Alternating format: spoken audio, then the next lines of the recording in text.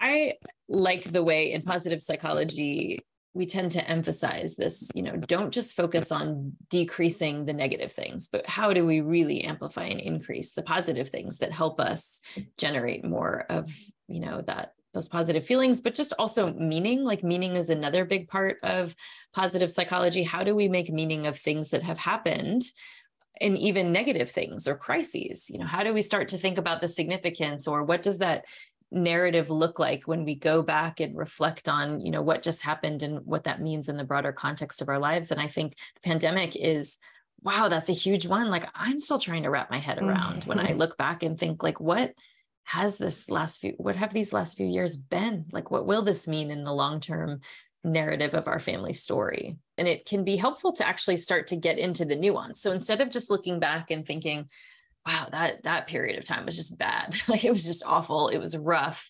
Starting to tease out and give yourself some nuance there. So when we think about all of the things, which we've talked a lot about in some of our previous episodes and conversations, that we've lost, that we're grieving, right? What just feels bad about it?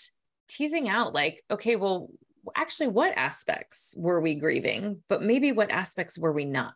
There were ways that a lot of people have talked about reinventing themselves, the great reset for your family, whether that just means how busy you were or reevaluating some of your values and priorities. So teasing out, what aspects of this did feel really difficult? Are we sad to have lost?